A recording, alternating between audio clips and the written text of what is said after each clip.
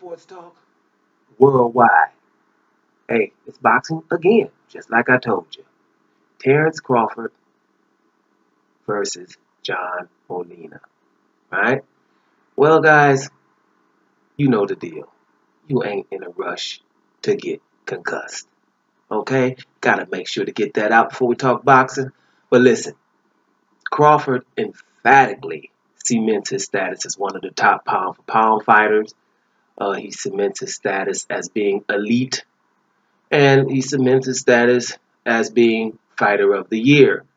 Right? I'm pretty sure there's a few little argument here or there, but this guy is definitely an elite fighter. He proved it tonight against a very, very, very game John Molina. John Molina, this knockout was in round 8, but John Molina was coming forward the whole fight, believing in himself, throwing hard shots, but he was being dominated. Crawford won round 1, but he got hit, came out in the orthodox stance. He got hit with a right hand. I think after that point he went southpaw, and then we had no turning back after that.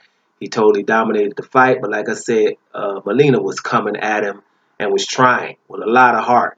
So you got to give that man that, but it's levels to this game. This guy went southpaw and just totally dominated. He had body shots. He showed his quickness, defense. He doesn't get hit that much. He showed his full arsenal. Why he's elite. He's above just being very good. And again, fighter of the year, it's going to be hard to argue against it. In the top 4 or 5 pound for pound, it's going to be hard to argue against it. This is an elite fighter. So guys, if you haven't seen the fight up until now, you need to, so you can get acquainted with someone who is very, very good. And when we say very, very good, we mean elite. It's not boxing royalty yet, but maybe he's on his way. We don't know. But again, Terence Crawford emphatically knocks out John Molina in round 8, which is a feat in itself.